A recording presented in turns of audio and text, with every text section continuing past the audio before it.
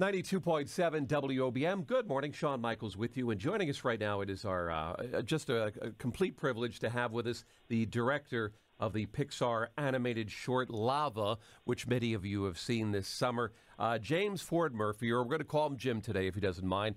Jim joins us this morning to talk about this project. Good morning. Good morning, Shawn. How are you today?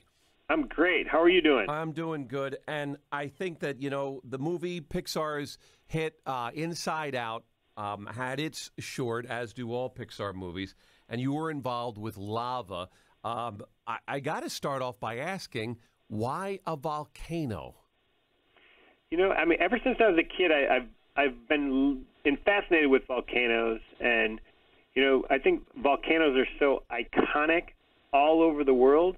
And I just thought it'd be a fun topic to have volcanoes as characters. Now, when you started with that, Jim, and you started with the volcano, did you automatically go to Polynesian theme? Did that automatically jump into your mind? It sort of did. When I was a kid, I loved Hawaii. I grew up in Detroit, but I had this tremendous fascination with Hawaii. And when I got married, my wife and I honeymooned on the Big Island in Hawaii, and that was really my first time seeing Hawaii as well as an active volcano. And, so since that moment, I've just been in love with Hawaii and active volcanoes. And then several years ago, my wife and I were watching an episode of ER, and it featured Israel Kamakawiwo'ole's version of Over the Rainbow. And when I heard that rendition of that song that I knew from The Wizard of Oz, I was just absolutely mesmerized by the power and the beauty of this simple yet hauntingly gorgeous rendition that Iz did. And I never forgot that. So when it came down to thinking about ideas for shorts, I thought, what if I could write a song that makes me feel the way that song does and feature in a Pixar short film about Hawaii and volcanoes, and so it all kind of came from combining all those ingredients. Yeah, that version of Over the Rainbow was just, with the ukulele, just had something to it, and that is, I think you succeeded in what you were trying to do, because it does have that, that sound really does have it resonates, doesn't it?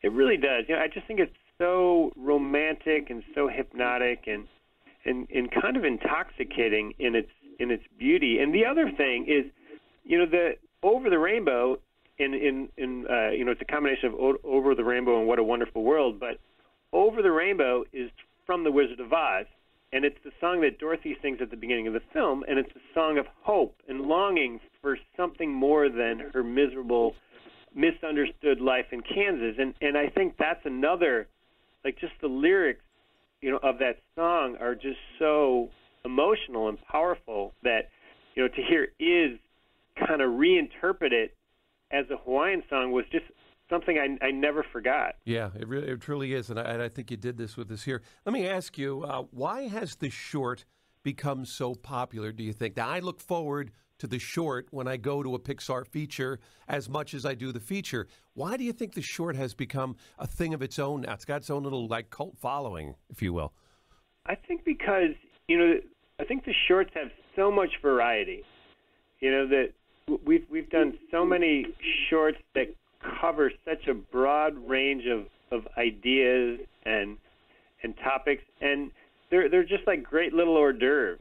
And the short is such a part of our culture and our legacy that it's something that we take very serious, and something that we really love to treat the audiences to. And I think by doing so, we've really created this sense of expectations and looking forward to the shorts as much as the features. Yeah, we're talking with James Ford Murphy. He is the director of the Pixar animated short Lava. Of course, that is being seen with Pixar's feature Inside Out. If I could, real quick, Jim joined Pixar back in 1996. You've worked as an animator on some of the greats like Bug's Life, Toy Story 2, also Monsters, Inc., Finding Nemo, The Incredibles, Ratatouille. James served as the supervising animator for the Academy Award-winning short For the Birds. James was also the director of the Golden Globe-winning feature Cars. If I put you on the spot and said to you, do you have a favorite Pixar character? Could you do it? Probably not. I probably don't have a favorite character. I mean, what I love as an animator is getting to animate different characters because it allows you to like really express yourself in different ways. And it's actually fun when you're on a film to work on different characters because it gives you kind of variety on that project. For instance, on A Bug's Life, I animated a lot of Dot, you know, who was the little sister. Yeah. You know, which is that's a whole, you know, that's kind of a mindset as an animator or as an actor. And then I animated a lot of Hopper, who was the villain. And I loved having the variety. So you do a bunch of Hopper shots, and you kind of be in that zone. And then you got to completely switch gears and animate Dot. And that's what I love, you know, about all the different things. Or, you know, I animated a lot of Dash in The Incredibles, you know, when he's running on the water and being very, you know, athletic and physical. And, geez, how much fun is that? And then got to animate, you know, some of Helen, the mom. Yeah. Some of her more, you know, I loved her. Yeah, they were great. They were great. Two of my favorites, if I had to pick, would be Woody, which I know everybody says, oh, well, Woody's so huge. But Mike Wazowski was another one that I loved from Monsters, Inc. with Billy Crystal. Oh, yeah. And I tell you, in both those instances, it's you can really see how much the actors bring to these characters. Yeah. And, you know, in both cases, we really study the recording sessions of the actors like Tom Hanks and Billy Crystal, and really look at the nuances of, you know, how they're gesturing, you know, in their performances, or what their facial expressions, you know, how they're changing and moving. And that's really fun, too, to how these characters evolve through the you know, the personalities of what the character actors or the voice talent brings to the characters. Well, it is truly fantastic. As we wrap up, any hints as to anything that's in the that you could see in the distance, or is that all Pixar secret, top secret? They'd have to take you out and leave you on a deserted island if you let it out. Yeah, it would be all of a sudden I'd show up missing.